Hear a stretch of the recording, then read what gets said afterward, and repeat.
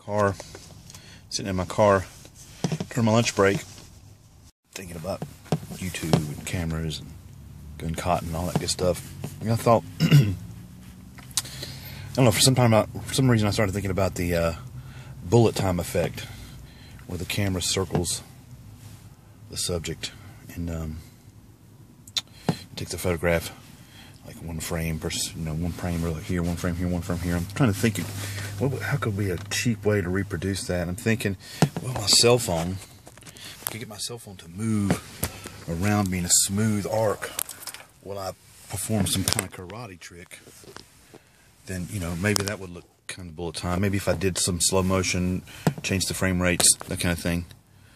And then I thought, ceiling fan.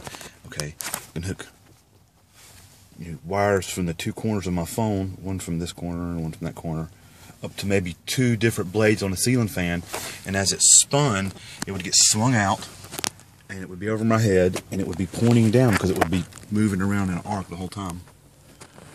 So now I can't wait to go get home from work and get some string and tie my phone to the ceiling fan and turn it on. Let's see if I can get me some bullet time. Now what I'm going to do, get my daughter to do some gymnastics underneath it, or send off some gun cotton underneath it or something. But anyway,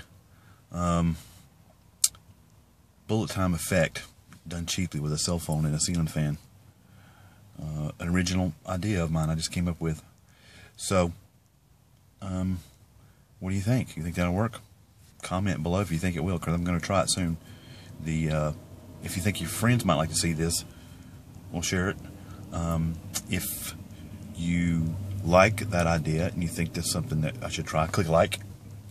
And if you want to see if it really works, subscribe, because I'm going to be doing it very soon. Thanks for watching.